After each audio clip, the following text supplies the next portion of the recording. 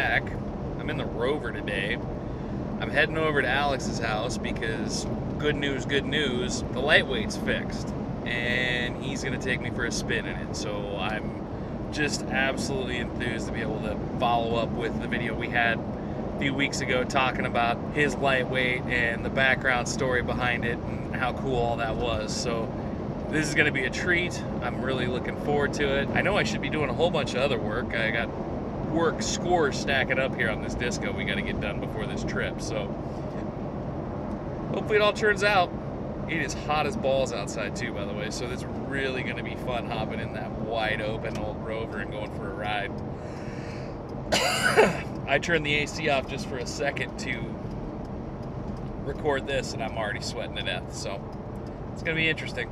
I love the vents underneath the windshield. That's the old school Defenders have those too. Yeah, so just a tiny bit of choke, man, and it fires right up.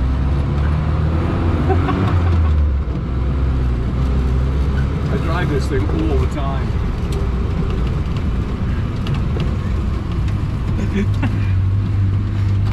As I said, if I want to take my dogs anywhere, this is the only vehicle I have, so. Well, it's perfect for it, though. Yeah.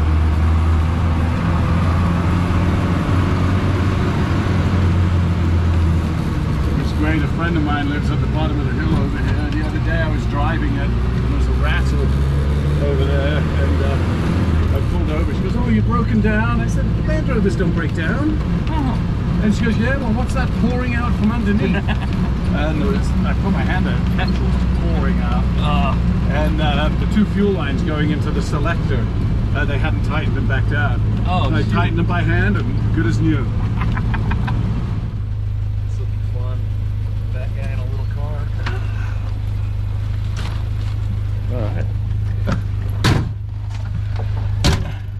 So what do we got? Brake, that's your ferry overdraft, that's your 4-speed. Yep.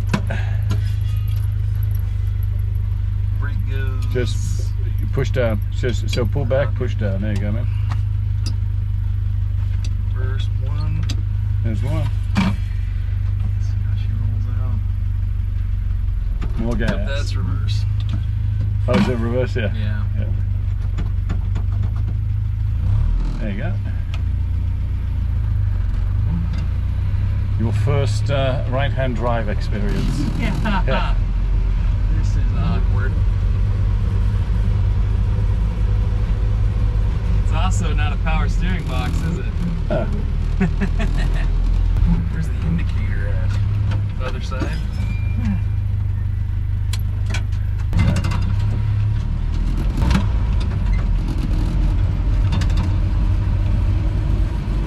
Same as, right? Just the opposite side. Yeah. It's not bad at all. Just trying to remember where I'm at on the road is. I imagine that's easier when you're driving with traffic that's going appropriate for it. It just becomes second nature very quickly. My wife drives this thing like a pro. Funny, I saw an old advertisement for it where it was talking about off-roading in it, and it basically said, you know, there's no reason to change gears, start in third and just leave it there. Yeah. And it literally, that's what the ad showed. It was on sand dunes.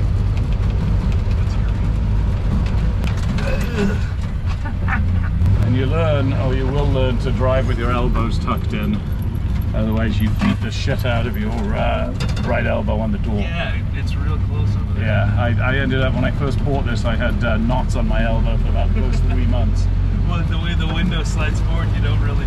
Yeah. I guess you can take the doors off. That'd take all the fun out of it. You can take the doors off.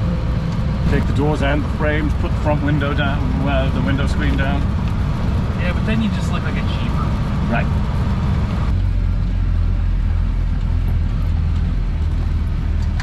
Kind of like an old motorcycle, you have to lean into the turn too. Yes.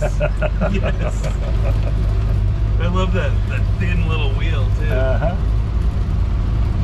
I actually looked at one of these over in the UK with a friend of mine, and the guy was a big guy and he put a small wheel on it.